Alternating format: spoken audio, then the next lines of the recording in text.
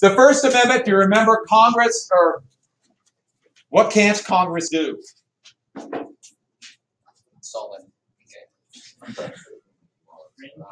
Make laws that, they can't make laws that do what? Our rights that are unconstitutional. In the First Amendment, which ones? First Amendment, yeah. Freedom of speech, they can't make laws abridging that. You do not have blanket freedom of speech. What's another one they can't make a law? What's that? Press, what's another one? Religion, also assembly and petition. You do not have blanket rights. And the point about the Bill of Rights, there's a lot of gray area. And remember, at first, up until 1868, the Bill of Rights only applied to what? Federal. Only federal. Did not apply to the states. So we got to the second. Where did we finish? We just said arms, right? Weren't we just talking about arms and the bell rang? Was that it? Yeah. Yes. We were talking about what determines. What is an arm? It's a military weapon. It's a military weapon. An arm is a military weapon. So it's a weapon that's specifically designed for the military. So that's why a hunting rifle is not an arm. But a cannon is, or a bayonet is, or a brown bess musket is, because they're not good for hunting at all, too inaccurate. Or for that matter, a thermonuclear bomb is an arm. That would not be good for hunting. It'd be cooked as soon as you got here. It would. You get cooked like into millions powder. of kills. And so, that was the arm. And so when they wrote this, what they were thinking is, okay, we're talking about military weapons. And to give you an idea of what they were thinking, I'll turn the light off so you can see it, but that is the last draft Madison wrote before he came up with the final reading of the Second Amendment. And so, sorry, wrong way. So it says, a well-regulated militia may necessarily the security of a free state. Okay. But this one, a well-regulated militia composed of a body of the people being the best security of a free state, the right of the people to keep and bear arms shall not be infringed, but no one religiously scrupulous of bearing arms shall be compelled to render military service in person. So that was what Madison was originally going to write.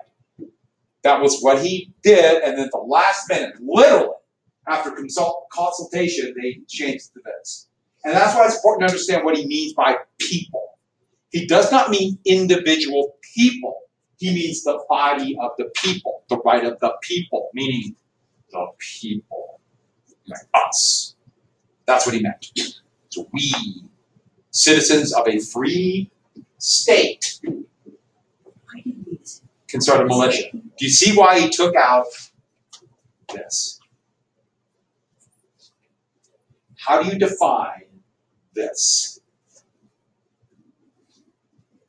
They didn't want to mess with people if they want to call the militia out, and they said, no, I don't believe in this one because of my religion.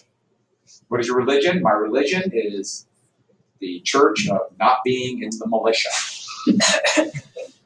The church of not having people shoot at me. I might argue that might be an effective religion, but it's very hard to define. That's why they took that out. But that is the gist of it. So, regulated, well-trained. That's what he meant. A well-trained militia. We all can have this, for the state, for the people, and have military weapons. No, it's not referring to personal weapons. It's referring to a militia. And yeah, they were really clear about it. There was a little bit of it, and I think Graham mentioned this right for the bell rang. There was an issue of we wanted a militia because they're fearful of a standing army. You better have a militia. Standing army equals tyranny. Militia, that means a people's army, less chance of a tyrannical government using that military. And that's why I don't know what the founding fathers would have believed because they're gone now. But clearly that they would have been shocked by the size of our military today. But that was the militia. And so it means you can't have any weapon.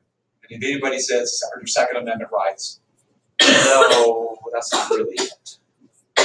The Supreme Court has ruled many times with that. 2010, they did make a ruling, it's called Heller versus DC, and the Heller decision said that the Second Amendment implies potentially that you can have some weapons if you read the Ninth Amendment, basically. It implies it if you read the Ninth, because it doesn't say you can't have arms. And it was a really hackneyed ruling, and it was a 5-4 ruling that was very controversial. Yeah. So basically, if like gun control happened, they could actually take away all our weapons. Well, no, it doesn't say that. But what it says is the Second Amendment. That's not it. Yeah, because the Second Amendment is about military weapons. But I want us to do this right now. The Ninth Amendment, it's really hard to follow, but it says the enumeration of the Constitution of certain rights shall be construed to deny or disparage other retained by the people. Ah. What the Ninth Amendment says this: you have rights, even if they're not listed in the Constitution. Did you catch that? Yes. You have rights, even if it's not listed. So you're not restricted to just those rights.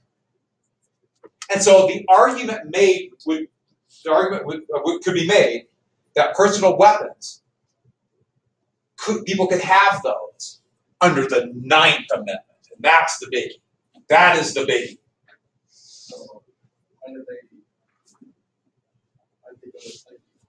That all started in the 1970s. It all started in the 1970s. Crime rate exploded in the 60s. The first gun control laws happened. And people were worried about either guns being taken away or gun manufacturers worried about declining sales. Literally just started talking about the Second Amendment. Before that, it was never. No, everybody knows about a militia. Big court case in the 1930s where people couldn't have machine guns. They just said, yeah, Second Amendment. And the big reason for that was gangsters. But yeah. But in the 70s, all of a sudden people started talking about it. So that's kind of the historical background of that. But in reality, it's a ninth. Now, we can read all kinds of stuff into this one, can't we? So it's not clear, but that's where the Second Amendment comes from. It's like you raised from all of that. Oh, well, yeah, and they word it in such a way, it's kind of awkward. So I can understand why people get confused. But what they were saying, we got to know what they said, what the words meant, so we can apply them to today. Yeah, my guess is something else will come up with this. And even the Supreme Court ruling that said the Second Amendment applies this, they said that government can still regulate guns. It said that in the rule. So yeah, they can still regulate, meaning some weapons can be made illegal or harder to get or that sort of thing. Like automatics. Yeah, automatic military-style weapons, especially, which is very odd to have those, assault rifles. Isn't that kind of a little weird considering they started off with you can have military arms, but now we can't. It doesn't say we can. It says the well-regulated militia can. Nowhere do they say you can have a camp. Even though, yeah, some people did because it was hard to regulate back then. Does anyone have a cannon? Anyone have a thermonuclear bomb? A few? Keep that secret. Then we'll take over. All right, let's get to the other amendments very quickly then. And yeah, it's an interesting thing, but you have to get into the politics of the 70s and 80s, and it's a fascinating thing. But a lot of times you see people talk about like Second Amendment or other things. They're not really talking about what they meant. They're using it as a political tool today. That's what they're doing. And sometimes it's easy to get fooled by that, which is weird. We read Federalist number 10 and they only cared about what's best for us, I thought. Totally. You learn something new every day. Next. By the way, anybody watch the vice presidential debate? Yeah, it was it was dull. I think Pence slightly won, but either one was very good. But I got to tell you two funny things about it. The Republican National Committee announced that, without a doubt, Pence, their vice presidential nominee, won the debate. He won the debate clearly by how he performed on the debate. They issued that an hour and a half before the debate began. And after the debate, CNN had a poll of people who were watching the debate in Richmond, Virginia, and said, who won? And all of them raised their hand for Kane. And they're going, how could Kane win this? Yeah, and another guy goes, well, Kane is from Richmond. And he was the very popular mayor of Richmond. Maybe this isn't a good analysis. I just thought that was funny. So, Amendment 3. No quartering of troops. And the reason they did that, remember the Boston Massacre? Do you remember the coercive acts? That's why that's in there. 3, no quartering of troops. 4 is one we need. 4 is the right of the people to be secure in their persons, house, papers, and effects against unreasonable searches and seizures, so not be violated. So, no search or seizure without a warrant. The townshend duties and the coercive acts allowed the British government to search without a warrant, called the writ of assistance. So that happened by the British, and that's why it's in there, because it happened.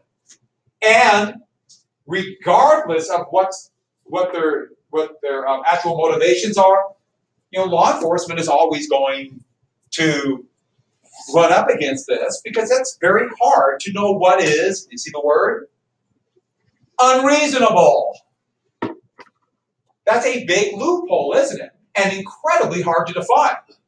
So law enforcement is always, I would argue, from their point of view, of very valid reasons, we want this to be as open to us as possible. We can decide what reasonable is. But you can also see the opposite point of view, I think. Did you see the loophole then? That's huge. So that's 4th. The 5th Amendment, same deal. The British were holding people without a trial. So the 5th Amendment confirms, especially in capital cases, which are things like murder. Now, don't write this down yet. Just write down the 5th Amendment. It says no person shall be held answered for capital evidence in this crime without an indictment of a grand jury. What it is, it's confirming right there. It's habeas corpus. It's confirming this and strengthening habeas corpus. Habeas corpus means you cannot be held without an indictment. So you can't be held without being told what you're accused of at a trial. Is that spelled H-A-B-E-A-S? Yeah. Habeas corpus. It literally means what in Latin, the body or but it means that there has to be a procedure before if you're arrested and held. And once again, the British did it. And it does have the Constitution, and it applies here too, in case of the military or in time of war or rebellion. That's the 5th. There's one more part of the 5th we have to put down. There are actually 3 big parts, but we're only going to do one more in our class. Nobody shall be compelled in any criminal case to be a witness against themselves. So you don't have to give evidence against yourself. Have you ever seen in a movie or a television show where they say, I plead the 5th? That's the 5th. You don't have to. You can still give evidence, but you don't have to give evidence. But you have to say you're not giving evidence. You can't lie. And it doesn't mean that your spouse or family members won't be compelled to give evidence. Just that. Next, the 6th Amendment. The 6th Amendment, speedy trial. There's other elements of it, but we care about speedy trial and one more bit I'll get to in a second. But speedy trial is really hard to define. Can anyone define speedy? I don't think months long is speedy at all. As the Earth is very old, so speedy trial could be, if it's 2 years, that's really fast. Right? And the court system is overwhelmed, and so they're going to be slow anyways, which is very interesting. The crime rate, especially violent crime, has dropped like a rock. Lowest it's ever been since they've recorded statistics on violent crime. And yet the court system is so overwhelmed. Fascinating, isn't it? You live in the safest time since they've been recording it. What about cyberbullying? Safe is relative. Thank you for adding that. That answers your question. Because it actually, if you don't feel safe, you're not safe. It's true. If you don't feel safe, even though there's less violent crime than there's ever been. Does it feel like we're being infringed on? Now, one more thing you must have. They must have an assistance of a counsel. The Sixth Amendment also says that people must have the right, regardless if they can afford it, a right to counsel. The Supreme Court would confirm this in the Gideon versus Wainwright decision in 1961. But that is why you get a public defender. What about the jury? But we're reading an impartial jury, but you also said, I'm confused about that last part. All it means is that whoever is accused of a crime, they get a right to a speedy trial and a lawyer. Okay. Yes. So it says his defense. Does that have anything to do with just like men or? It just means that person. It actually meant men, but we construe it to mean men and women. So like, Even though in reality, that's one of the reasons why women aren't guaranteed civil rights under the Constitution. so when women were women, did they get trials? Women did not get equal trial, especially if they're married. Women did not have the same rights at all. That would be a major fight for women to get even rights to just have to testify in a court. Angel, you have your hand up. Say it again. No. Not under the Constitution. No, not at all. The Constitution, women are not guaranteed equal rights at all. So women are not a protected class under the Constitution. Now, the Civil Rights Act of 1964 said that there could be no discrimination based upon sex. But that's not a protected class. What that means is that there can be no discrimination based upon sex. And since 99.9% of discrimination based upon sex was discrimination against women, that's where you get down. But it's not a protected class. That's a big difference. 7. All you need to know about 7, very quickly, civil cases get a jury trial too. So if you sue somebody, it has to be big. Small ones, no, but they have a threshold. What's that, I think, $2,500? 8, no excessive bails and no cruel and unusual punishment. No excessive bails, no cruel and unusual punishment. You know, so someone's picked up for jaywalking, they can't simply say, we're going to set the bail at $45 billion. Because what a great way to keep someone locked up you don't like. That's actually one of the things that police states do. They arrest political prisoners on trumped-up charges and then make the bail excessive. So it's one of those things, yeah, the British did this. But can someone define cruel and unusual punishment? Like something that doesn't. Oh boy, yeah, that is. Sticking bamboo sticks inside their fingers? Hey, disembowelment was not considered that cruel and unusual in 1000 AD.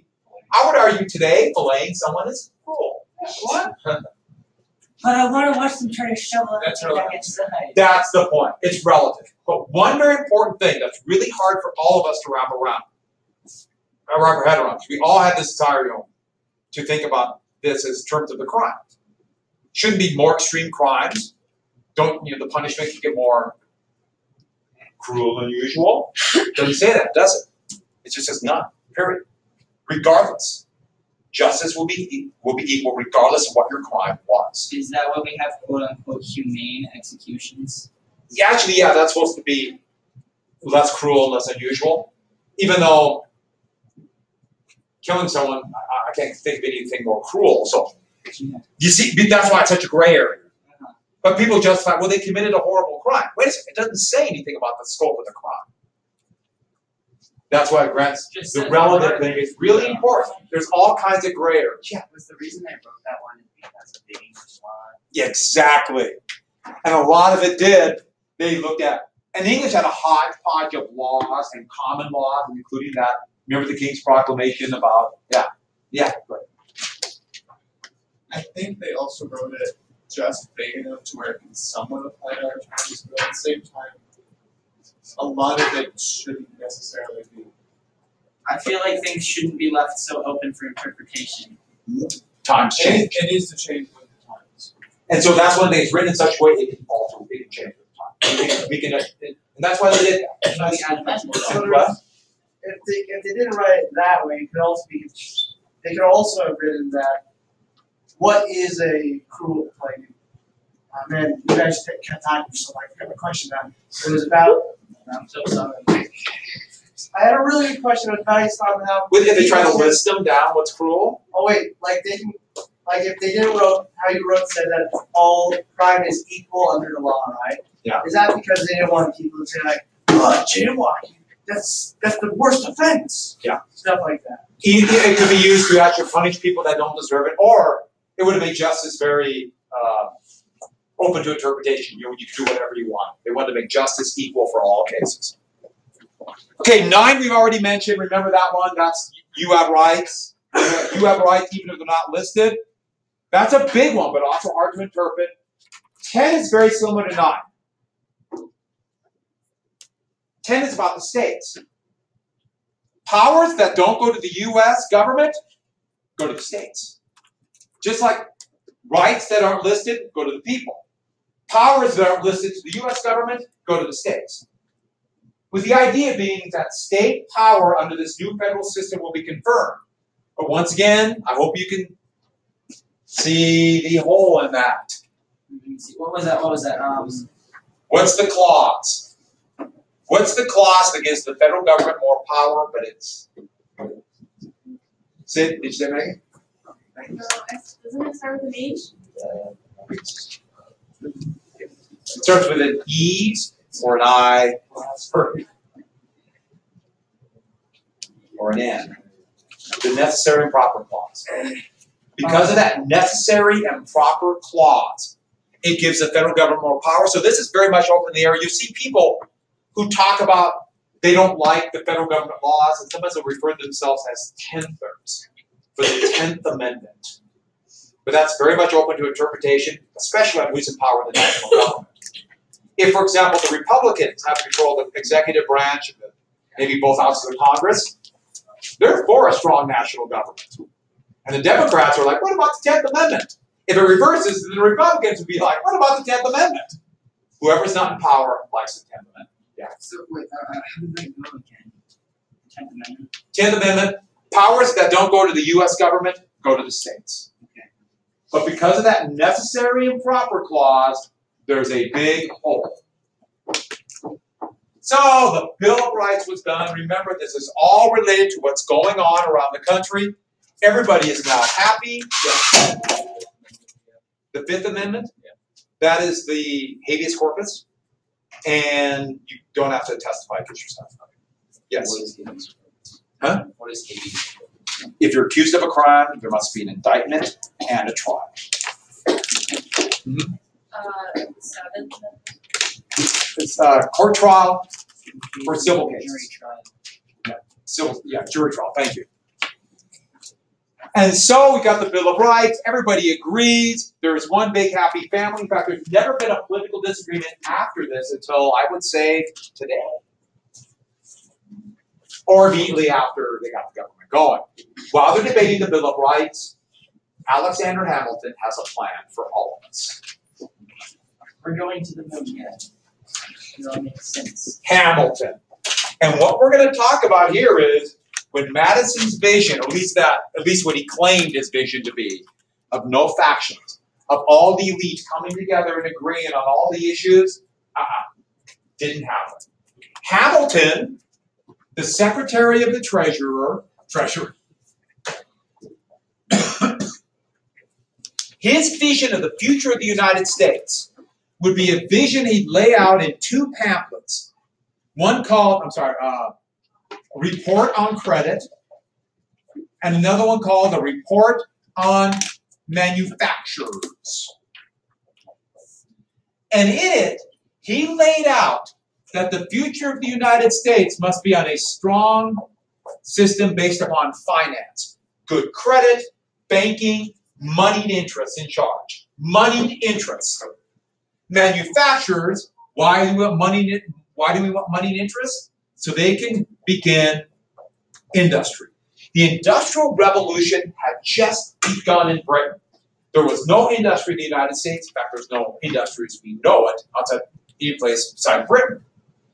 In fact, the economic system called capitalism was literally just being created in Britain while this is going on. And what he's saying is, we got to be more like Britain. Most Americans, especially men like Jefferson, They looked at the United States as, and their future, I'm going to own that piece of land and become an independent farmer. That's my goal. This is radically different. This is urban and finance, and the fight begins here about the vision of the country. Are we going to be based upon finance and industry or agriculture?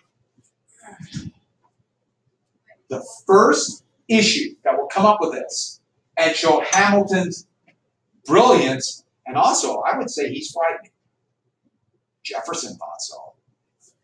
Issue number one, the public debt. The United States government had bonds. Bonds are ways governments borrow money. The U.S. government actually calls them treasury bills, but they're bonds. And what a bond is this. Governments, when they want to borrow money, will issue bonds. People buy them. So actually they go to a bond market. People buy the bonds. And then in some predetermined time, the bond matures. It can be 3 months, 6 months, 5 years, 10 years, 15 years, 30 years, 60-year bonds. So it mature in 60 years. Like puberty for money. Huh? Like puberty for money. Good one. And so, with that, governments will pay it back plus interest. That's supposed to be a plus. They pay it back with interest. What's happening is this, though. If people don't think the government can pay back the bonds, the only way they can borrow money is to give even more and more interest, which dramatically increases their debt and makes it more difficult to convince people they'll pay it back. It's not paying back loans, which give you good credit. It's making people believe you can pay back your loans, give you good credit. Have you ever heard of something called a credit rating? That's not necessarily based upon you paying back your previous debts. It's based upon the fact that you will pay it back, and you probably will pay it back in the future. It doesn't mean you actually have paid it back. It's actually a really hackneyed rating done by these private companies. And so actually, the more debt you have, as long as you make your payments, the higher your rating. So it's not how much debt you have, it's if you pay it back. Well, the United States the colonies had bonds. The states had bonds. The Continental Congress had bonds. The Confederation Congress had bonds. And the new U.S. government's going to have bonds. Nobody believes we can pay it back. People believe when it matures, they won't get their money back. So we won't be able to borrow money in the future, and people are holding bonds that are what? Worthless. And that is the key element here. These bonds are worthless. At least that's what people think. Today there's a bond market that's trillions of dollars. But back then people had these bonds. A lot of soldiers were paid in bonds. With the idea being, we don't have money now during the Revolutionary War, but we'll give you money down the road. Daniel Shays, remember Shays Rebellion? He was a bondholder. And he thought, I'm not going to get a penny for this bond. So they started selling these bonds to, what do you call someone who buys something low and hopes to sell it high? Is it true? Say it again. Well, investors do this, but the term for it is speculators. Speculators are that type of investors. Investor. Speculators. We're buying it. And this is the amazing thing. Think about what happens if you have a bond that you say when it matures with interest, it'll be $100. I'm just throwing a number out there. And you're thinking, I'm not going to get $100. And a speculator comes up and says, I'll give you $1 for it. Would you take it? If you had no money, would you take it?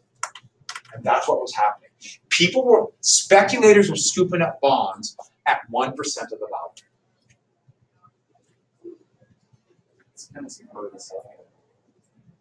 Well, now they have. I hope they find someone else. But now they have all these bonds that are still worthless. Hamilton proposed a bill called the Debt Assumption Bill. And it will pay back these bonds at 100% of the value.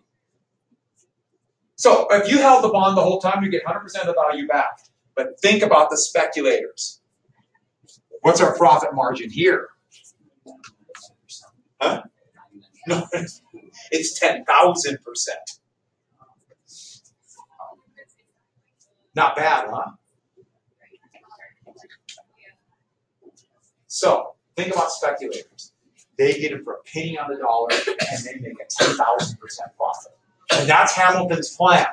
Okay, part of it is we pay 100% back, now loan us money down the road. And we want good credit. But last thing for today, who speculates? Now there are two different types of rich. Plantation owners have land, right? Remember, they have land and wealth and slaves, but they don't really have money. The merchant class, small, in cities, they're the ones who have actual money. This is the merchant class. They're the same people who are speculating.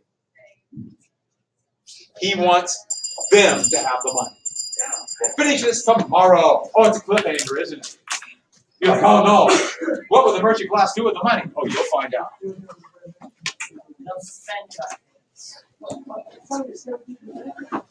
What will they spend it on? What kind of world does he want? Huh? Yeah. So build factories.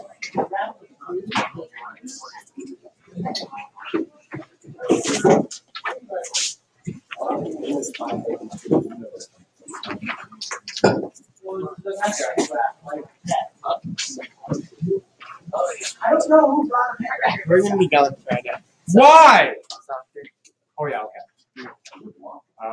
We just got the ad set. Nice. I am going to sign 302 to 358 for. That sounds like a lot of pages. Let me look at that again. So I'll put it. I'll change it right now. Okay. I think it's 338 for Tuesday. But then we have an essay on Monday. I'm going to give you the essay questions tomorrow. We talk very briefly about that, and then we will. Talk a little bit about Hamilton and Jefferson, the different points of view, which we're doing right now. And then we're going to watch like a 25-minute little video that really covers it all. And with amazing special effects. Maybe it's good you're not here because you guys would be so afraid. Yeah, it's pretty scary. So I'll just check tomorrow. Okay. Yeah. So I got my half on here, the 4 questions on the back of this. Okay. The Federalist.